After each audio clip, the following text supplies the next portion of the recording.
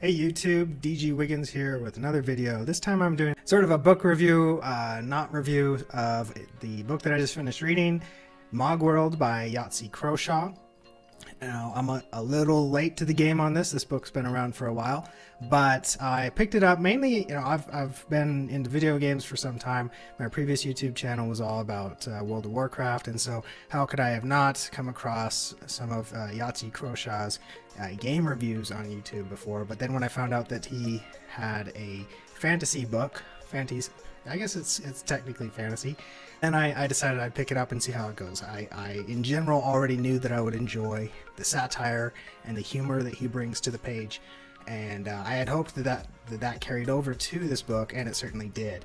I say this is a review, but not a review in that I just finished reading the book and I'm going to talk about it, so reviewing it, but not a review in that I don't really care if you're going to buy it or not.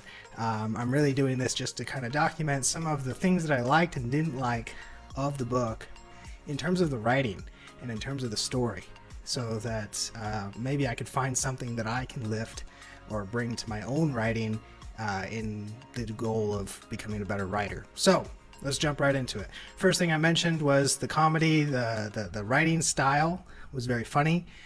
He has a very dry, satirical sense of humor. He likes to bring a lot of imagery to the way that he writes. I'm not going to spend a lot of time on this, mainly just to say that I liked it.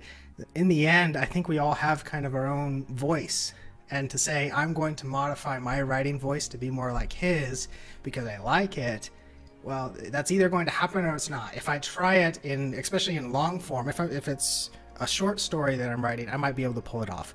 But if it's a novel, to be able to say I'm going to write that in the style of Yahtzee Croshaw, that's a bit of a challenge. I could see it falling apart in places where it just doesn't come off as natural. So that's something that, it would be nice. I'd be flattered to be able to one day write something and say, oh yeah, that's funny in the way that Yahtzee Crowshaw's writing is funny. But in general, I don't think that my personal voice is going to come off as naturally being funny like that. I'll have my own sense of humor, of course, but not quite like his.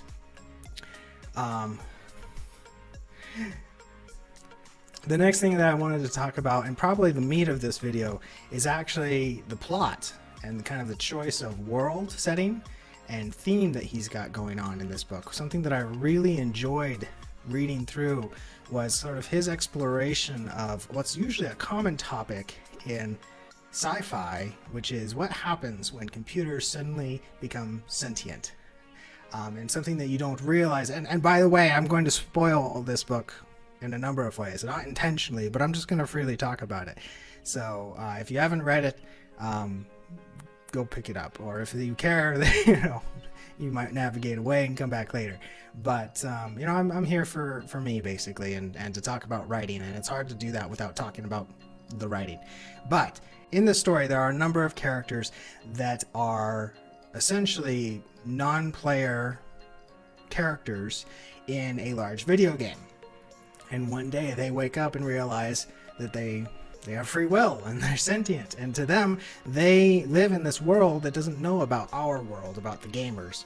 And the way that Yahtzee describes each of these characters, both the player characters and the in-game characters that are dynamic and growing, is very, very cool. And you don't really realize that that's happening until much later in the book. I'd say for the good first half of the book, you're following these non-player characters, becoming endeared to them, and understanding the world and how it works, just as a fantasy novel. You have some undead characters, you have some warriors, some adventurer types, you have the village people, and yeah, there's some things that are kind of off, but for the most part, you're just kind of enjoying this fantasy story. And then you start to see some nuances of this. Hey, this might not be just your typical world, it acts more like a game. And so that was a very cool thing. And then to be able to introduce this concept of these non-player characters are not supposed to have free will, and they don't necessarily like the world that they're in. And so in games, there's this nuance of video games. You have lives. When you screw up, you get to redo things. You start over. You always come back to your body.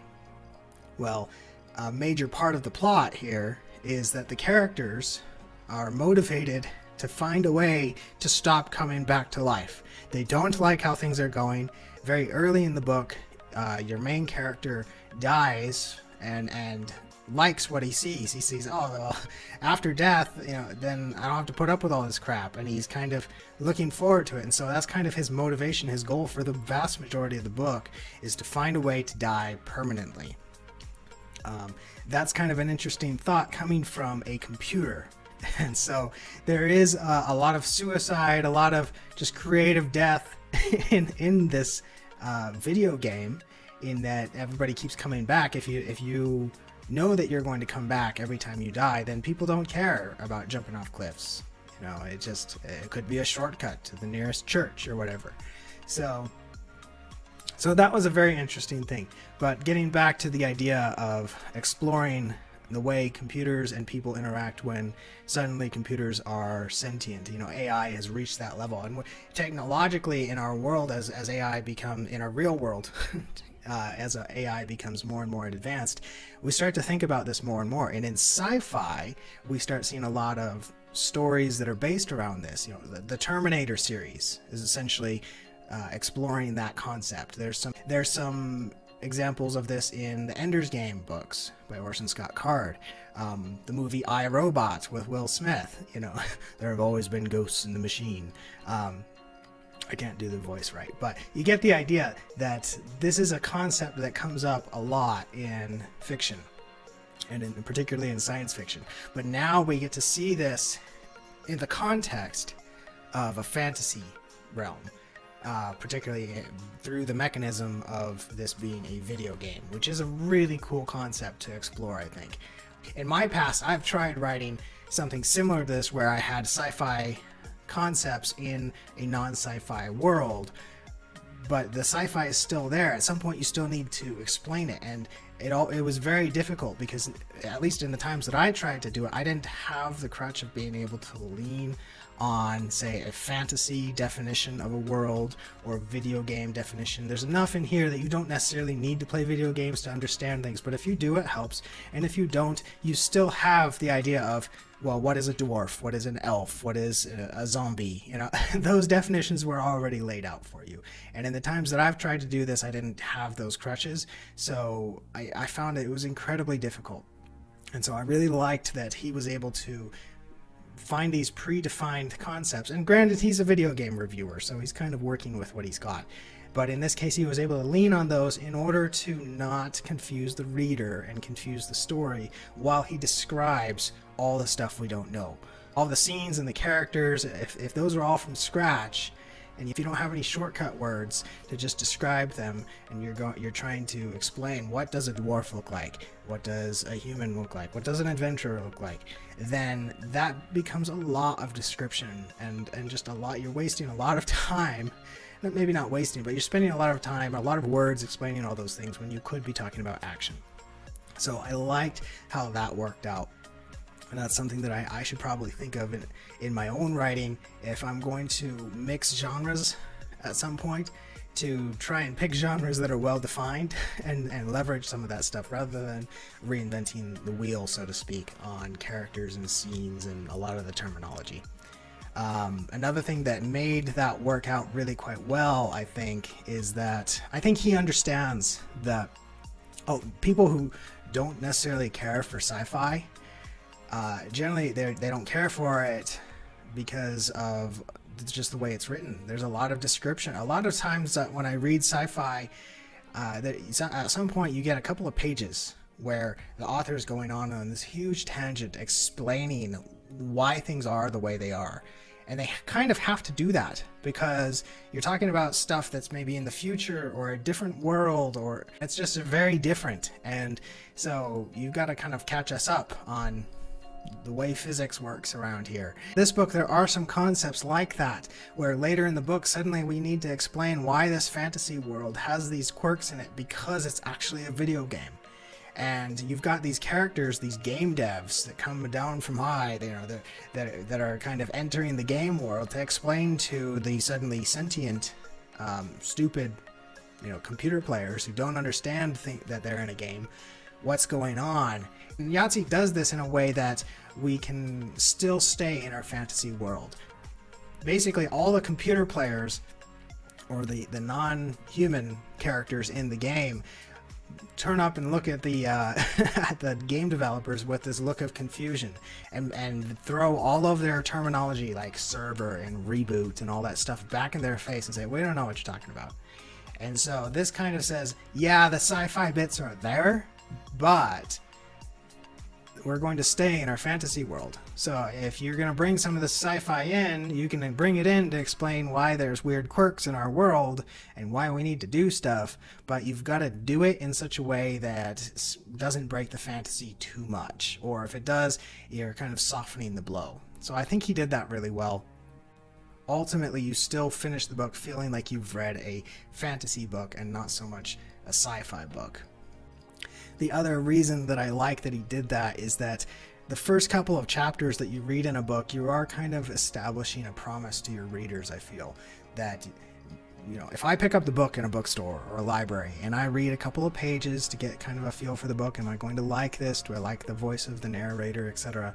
Then I kind of hope that that's going to carry throughout the rest of the book. He could have easily done a 180 from fantasy to sci-fi partway through the book, and that would have driven a lot of readers nuts. You know, you promised I was going to have a book about wizards and zombies, and you know, by the end it turns into Star Trek. That's not a very good feel.